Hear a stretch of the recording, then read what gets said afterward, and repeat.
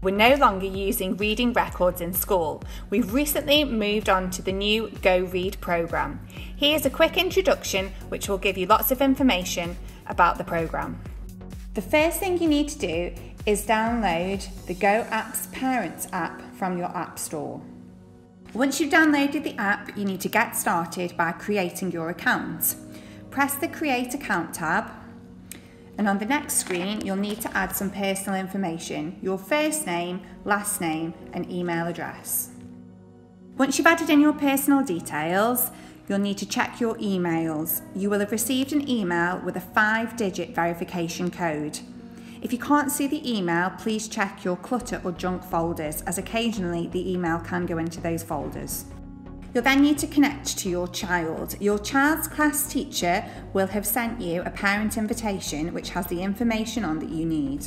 To connect to your child, you'll need to add in the school code and login code, which is on the letter that your child's class teacher has sent you. Check that the name of your child is correct and select This is my child. The next screen will prompt you to create a reading schedule with your child. This enables you to set aside some time daily where you will read with your child. It could be at breakfast, bedtime or straight after school, whatever time works best for you. If you wish to create a reading schedule, click on the Read Schedule tab. Alternatively, you can press Skip and set up the schedule at a later date. In order to log reading with your child, press Add Log.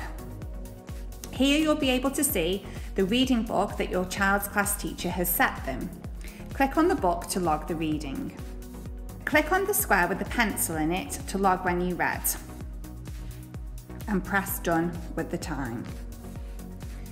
You then log the pages read. So James previously read to page 15, so log the number of pages that you read with him during this reading time. You then have the option to add a comment if you wish to.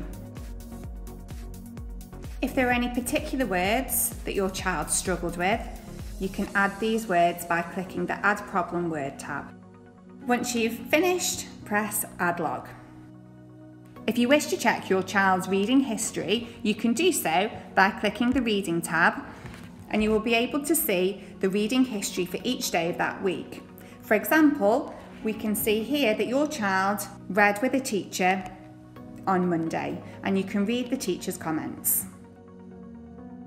If you've got more than one child at the school, you can add your other children by clicking the Add Child tab and using the information that will have been sent out from your child's class teacher.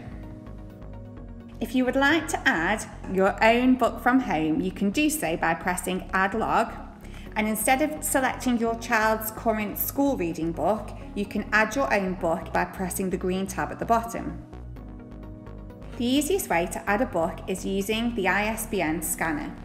When you click on this tab, you'll be able to scan the ISBN on the back of the book. Once scanned, press Find My Book. Check that the name of the book is correct, then press Home Book and Add Book. This will then allow you to add a log of reading for the book from home.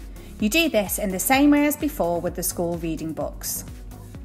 If you have any questions or concerns about using the app, please speak to your child's class teacher as soon as possible.